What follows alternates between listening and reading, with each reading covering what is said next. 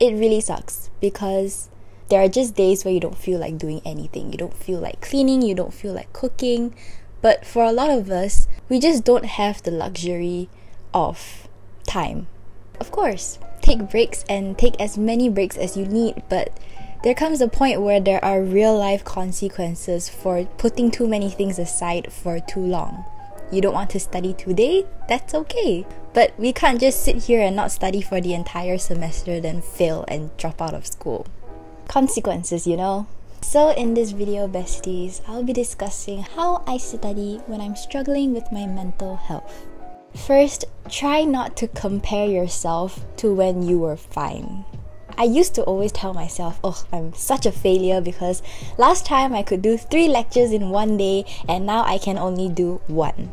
Or last time I could wake up at 4 a.m. and now I only wake up at 3 p.m. on a good day. If you have these thoughts as well, I want you to remind yourself of this. Don't compare yourself to the person that you want to be or once were, and start working with what you have. You can't understand concepts as fast as you once could. That's okay. Allocate double the time you would once take to study a topic. You get distracted all the time while studying? Okay, let's figure out how long we can focus for. Start with that, then slowly extend our study sessions as we get better. I have a whole playlist for all my academic videos and study tips that you can check out here after watching this video. All that matters is that we are making progress, as small as that progress may be. If you're enjoying this video so far, be sure to subscribe and leave a like. Thank you. Next, when you're making a to-do list, ask yourself these questions. Write it all down, organize your thoughts, and then to prioritize, you ask yourself these 2 questions. Do I really need to do this? If yes, do I really need to do it right now? A lot of the time when we're studying, we get really stressed because we feel like we're not studying enough or we're not covering everything. Do you really need to memorize every single thing in the textbook? If you said yes, is it because every single thing will be tested or you're just paranoid? Do you need to finish this assignment? Yes, of course you do. But do you need to finish it right now? No. If you're in school, you can always email or ask your teacher for an extension. If you're in university, if you submit late, you will lose 1 mark or a few marks depending on how late you are. It's better to rest today, complete your assignment properly tomorrow, and submit late, because losing a few marks due to late submission is much better than rushing, then losing 10 marks over it. Asking myself these 2 questions really helped me a lot with stress management and anxiety. Also, I know that when you're stressed, every single little thing can feel like an overwhelming task, and you can't start to clear your mind if your space isn't organized. So your space as a student is your laptop, and I use Identity to organize mine. I've been using them for months. You can use Identity to organize all the websites that you use into different folders, which makes everything super clean, neat, and easy to navigate because they're all in one space. Just fill in the details of your most used websites, pick a folder you want it to go to, or drag and drop to create a new folder. You can have all your school emails, Google Classrooms, Notion page, or Zoom links all in one spot. No more messy, overwhelming laptops. I create separate folders for different parts of my life, so you can link the PDF version of your textbook in your chemistry folder or your favorite stores in your shopping folder.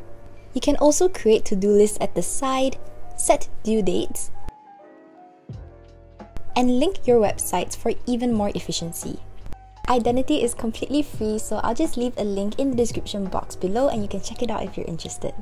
Next, remove yourself from that situation. Okay, I'm gonna tell you and myself something right now. We all know this quote. Believe you can and you're halfway there. It works both ways, bestie. Your successes and your failures. Whenever I start to get overwhelmed with my work, I immediately try to leave that space, or the negative thoughts will just consume me. If you're at school, just ask to go to the toilet. The gist of it is, you want to create a reflex that best suits you and your needs. And a lot of the time, the best way is to immediately remove yourself from the situation if you can. If I'm at the study area, I go upstairs or go to another room. Anxiety is fear of the future. So I found that the best way I calmed myself down was to bring myself back to the present. One way is walking around, and this is my absolute favorite. Walk around and tell yourself what you feel. Use your senses. I see a pool table and a shelf filled with books. I wonder what books there are. Tell yourself what you can smell. I smell coffee. This works whether you are alone or in a crowded space. It's not so much about distracting ourselves. It's more about training ourselves to stop worrying so much about things that have not happened and focus on what is happening in the now. Also, it has to come to a point where we don't just panic when our anxiety suddenly spikes. We just tell ourselves, okay, I know what I need to do right now is to get out of that space. Whether that's just by putting on headphones and creating your own space or leaving that space physically for as long as you can, because not everyone has the privilege of escaping the situation that's making them feel anxious. We're spending so much time and energy worrying about things that have not happened to the point where that thing that is worrying you or stressing you out might actually happen, because believe you can and you're halfway there. Next, not now. An advertisement might play in the next few seconds, so if you want to support this channel, please do not skip the ads. Thank you. You don't have to do everything now. I had a pile of laundry that I just didn't feel like doing, and it sat there for days. Same with university. I remember at one point I took a lot of naps instead of studying because there was just too many things to do and I didn't feel like starting. So I complained to my mom about having so many clothes to wash and fold, and she just said one thing: why do you have to do it all now? And I have no idea why, but everything just clicked. We often stress ourselves out because we think, oh, we have to finish studying this topic today or we're unproductive. We have to complete everything on our to-do list or else we're a failure. And then after all that stress, then we get more anxious and the whole cycle repeats. Why are we so toxic to ourselves actually? The thing is, we don't have to do everything now. Study a little bit of lecture 10 today, then the rest tomorrow. Do half of your homework today, then the rest in a few days. Didn't finish everything on your to-do list today? It's okay, continue it tomorrow. No one is holding a knife against your throat, forcing you to complete everything now. I also made it a habit to stop looking at incomplete tasks as something to worry about. Instead of telling myself, shit, I still have so much to do, I just say, okay, I've already done a lot or just a little bit, but that's still better than not doing anything at all.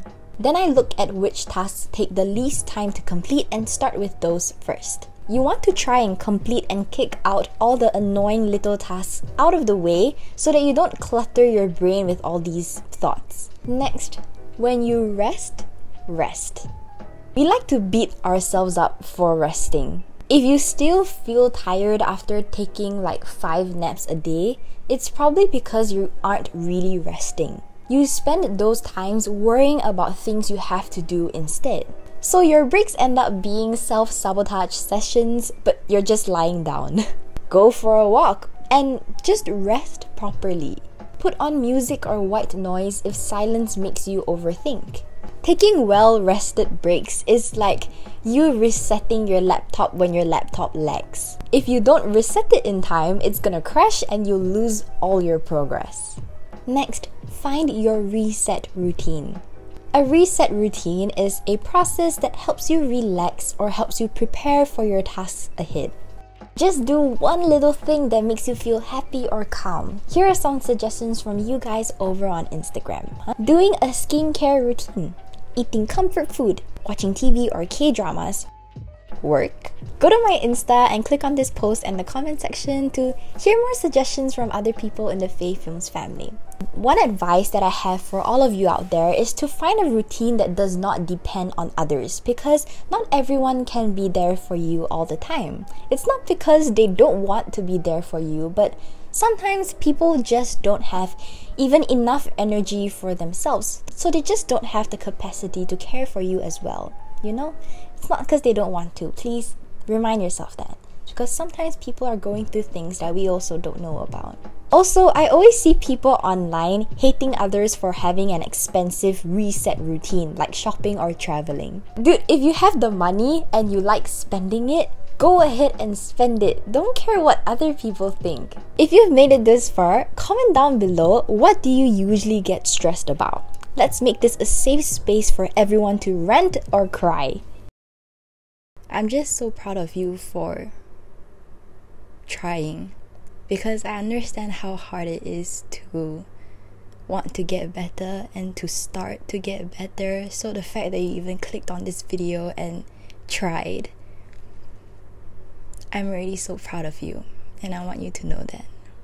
Thank you guys for 550,000 subscribers, like over at fayefilms. I'm just speechless, and I'm so grateful for every single one of you. I'm so proud of you guys, and I'll see you all in my next video. Follow my Instagram. Bye bye.